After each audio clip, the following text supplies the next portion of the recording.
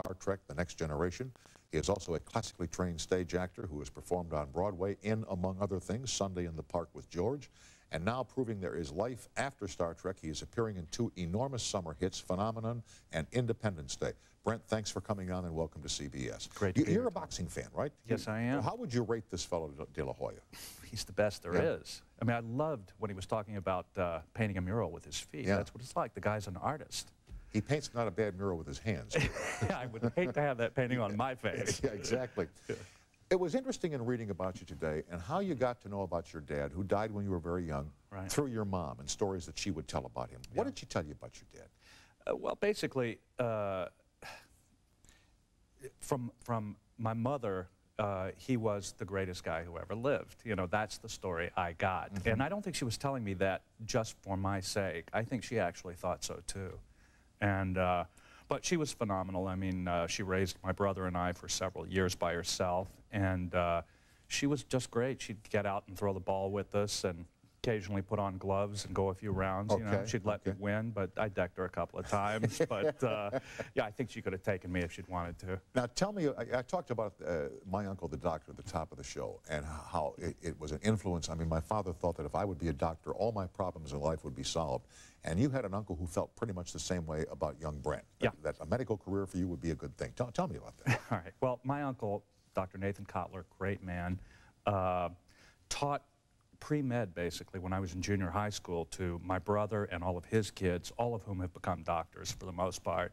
He had 10 kids. And every other Sunday for 2 years, he taught pre-med to us. And like, did you dissect stuff? And yeah, and we learned everything there was about the human body. And he got me a job finally working at St. Luke's Hospital in Houston, Texas. As an orderly. Oh, really? Yeah, I worked in the recovery room for Dr. Michael DeBakey's, the eminent heart surgeon. Oh, surely. And it's pretty serious work there. It was very serious work. It was not for me. I knew instantly that that was not the place I should be. I mean, as soon as I put on the green outfit, I looked at myself in the mirror and went, "Hey, lady!" You know, it was the disorderly orderly. You know, and actually, I was fired from the job, deservedly so. Why was that? What happened? Well, they brought in a gentleman who'd had a stroke, and they had been operating on him, and they brought him into the recovery room, and all of the doctors were around the bed. My job was to take his blood pressure. And I'm taking the man's blood pressure, and he opened up his eyes, and he looked at me, and he said, "Am I dead yet?" And I said, "Not yet." And I felt these guys, the doctors, I'll bet the docs went nuts for that. They pulled me away from him, and they love death jokes in the OR. Oh, yeah. They screamed at me for a while, and then they left. And the nurse asked me then, she said, "Well, take this man's temperature." And I said, "Well, he's unconscious. You know, I'll take it when he wakes up." And she said, "No, just roll him on his side and take his temperature." Yes. Yeah. And I said, "Look, I'm 16. I don't do that." And she said, "You know, don't be a baby. You want to be a doctor. Take the man's temperature." So I said, "All right." So I rolled the man on his side, and I inserted. And I'm looking at my watch, and I'm going, "Come on, 2 minutes. Let's go. Let's go." You know. And finally, the 2 minutes was up, and I went to take the thermometer out, but he'd rolled back onto his back again. Yeah.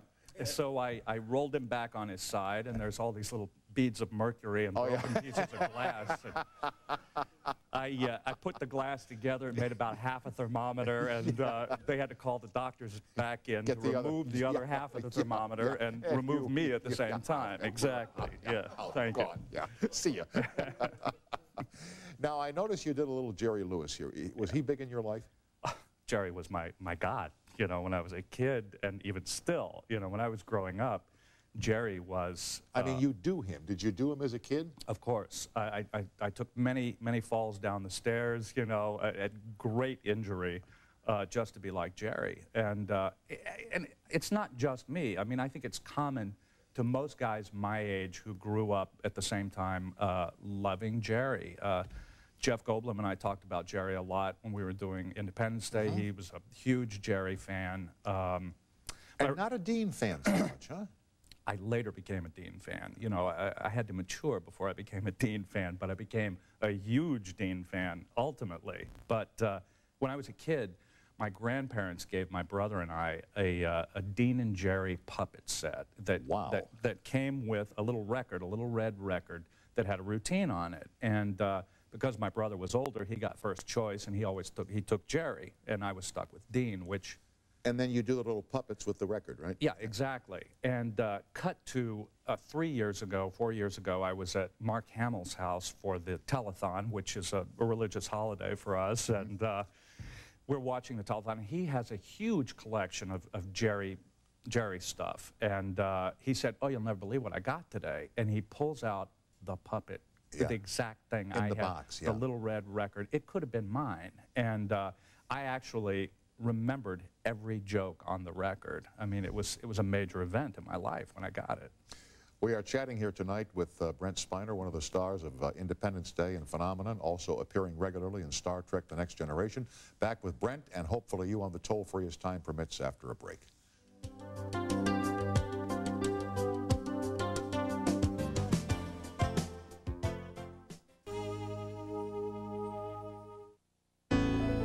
Richie, Florida, hi, and welcome to CBS. Hi. Hello. How are you? I'm okay, thanks. How about yourself? Pretty good. Good. Say hi to Brent. He's sitting right here in the chair. Hi, Brent. Hi, Chrissy.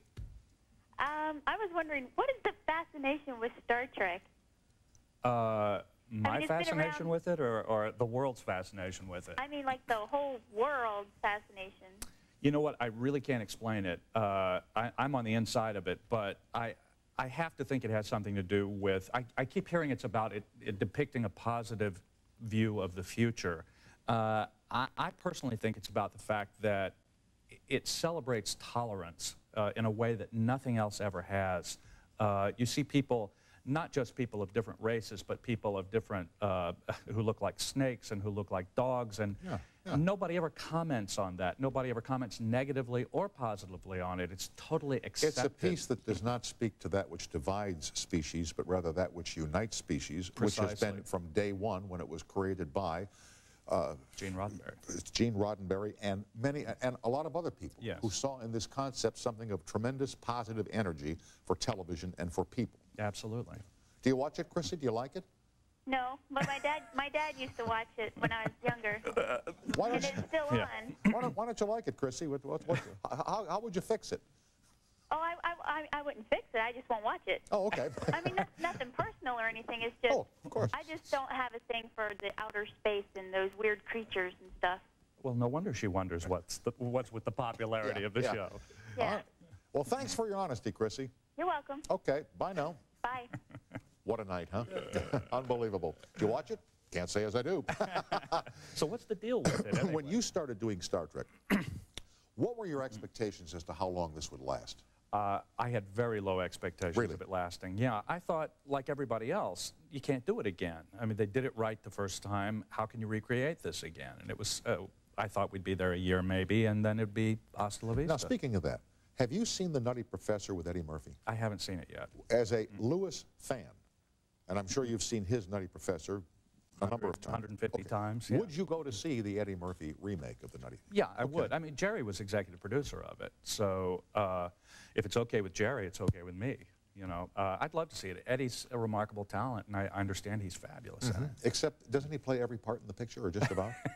I think. See, I kind of like movies where different people play the parts. Yeah, you want if your one guy money's plays worth, all right? the parts, I tend to have a little problem with that. Even, and I know Eddie's a great actor, but I might have a little problem with that. I don't think he plays everything, but he plays his entire family. Yeah. Yeah.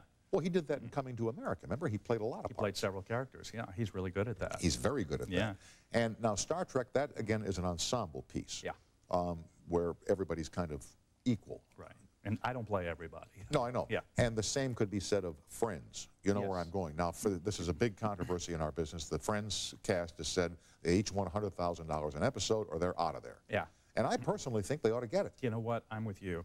I really think they should get it. And, I mean, obviously this comes from an actor, but there's an English expression, something about putting bums in the seats. I think it's those kids who put the bums in the seats. That's exactly right. And we're not referring to the caliber of the people watching the show. No, we're not.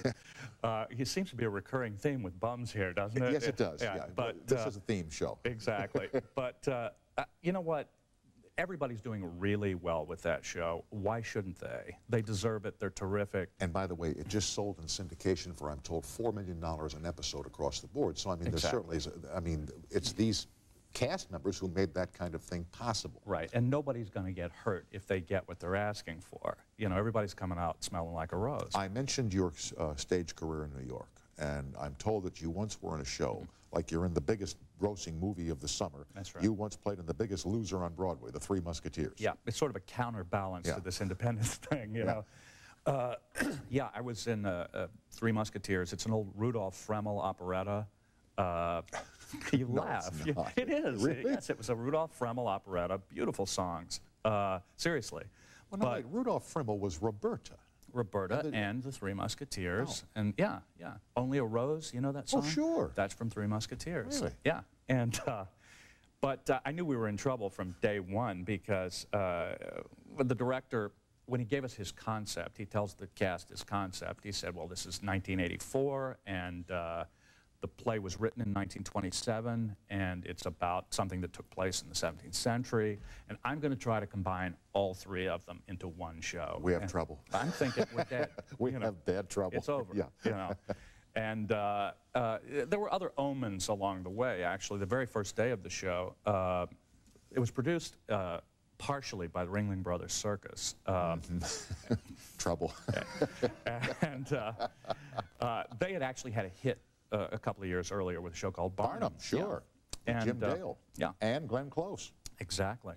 And so anyway, Irvin Feld ran the circus. He owned the circus. Of course. I remember Terrific Mr. man. Feld, Madison Square Garden. Right. Very nice man. Feld Actually, the first producer I ever met that I actually liked very much. I've met Irving Feld. He's a very nice man. Great guy. He was there the first day. He said, I'm not going to be able to be here tomorrow because the oldest clown in the circus has died, and I'm going to his funeral in Fort Lauderdale, but I'll be back day after tomorrow. He went to the funeral, had a heart attack at the funeral, and died at the funeral. Yeah. Which was terrible because he was a great guy. Of course, in my selfish mind, I'm thinking, I'm out of this turkey. It's not going to happen. No. You know, no. Next day, his son, Ken, who is also a terrific guy, came Memory of my father. In memory of my father, we're going to do this show. And, you know, I'm thinking, please don't do this, please. The rest is history, huh? Yeah, exactly. 12 million, yeah. And I really enjoyed your work in Star Trek: The Next Generation. I have not seen these two movies, but I look forward to seeing them, and thanks for joining us tonight. Thanks for having me, thanks for the Tom. great stories. Always a pleasure to see you, sir. Brent Spiner is the guest, now appearing in Phenomenon and Independence Day. Now these messages.